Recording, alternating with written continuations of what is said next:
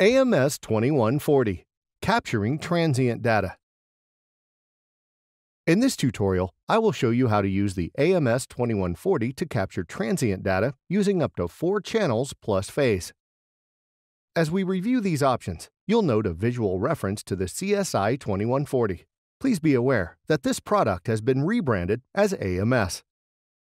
From the home screen of the AMS 2140, you will start setting up the analyzer to capture transient data by selecting the downloadable program using the F11 Advanced Transient key. We start the setup by creating a new job using the F8 key. How jobs work is explained in a separate tutorial. F1 creates a new job. Accept the new job, and now we have created job 2. Next, you would typically use F1 and then select Acquire Data to configure what and how you want to configure. However, there are a couple of settings that we can simply double-check now to see if they are appropriate for our data collection. Let's take a look at the Alt-2 page and select Sensor Setup. Here you can confirm if you are using the right sensor on each of the channels, or change it. There are 2 sensors each on page Alt-1 and Alt-2. You can check your TAC by using F4 TAC Setup. In this example, I am working with a magnetic pickup. The power is off and the trigger level is negative. There is a separate tutorial on how to configure a TAC. Now I will use F10 Show RPM to confirm the TAC signal is being received.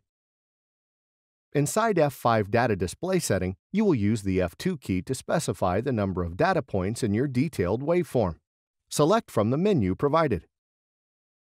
Similarly, use F3 Set Lines to indicate how many lines you want on the spectrum, again selecting from the menu. F4 allows you to specify the window type, uniform or Hanning. F5, 6, 11, and 12 provide a menu for you to select the units for each of your 4 channels. Finally, if you are using a TAC to measure speed, you can choose whether or not to see the TAC lines on the spectrum. Let's go back to Job 2 and F6, where you can specify what kind of plots we want to see after the data is collected. Select F2 to choose from the menu. In this example, we will view the full transient data on all 4 channels. F6 allows you to choose your plot format. In this example, we will use Quad.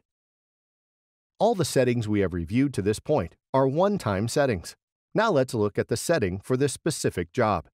Going back to Alt-1, I will use F1 Setup and Acquire Data. I have already specified that I want to measure up to 2000 Hz. I can use F5 to specify how long I want to measure. The sample rate and samples are calculated based on the Fmax and sample time that I have requested. For the TAC trigger, I use F9 to set the trigger to On. This means that data collection will only start when the analyzer receives a TAC pulse. I also wish to store the TAC pulses. I have my inputs already set for my 4 sensors. And next, I will press F1 Start to begin collecting data. The raw signal will be measured for 30 seconds.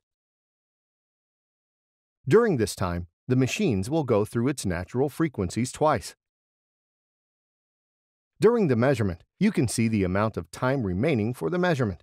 In the interest of time, this video will skip ahead to view the data collected.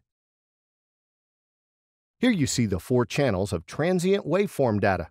In a separate tutorial, we will cover the analysis tools available from the screen. This concludes our tutorial. Please continue watching to select from other recommended tutorials, or visit the AMS Reliability channel for the AMS 2140 playlist. Additional product information can be found at emerson.com/AMS2140. Thank you for watching.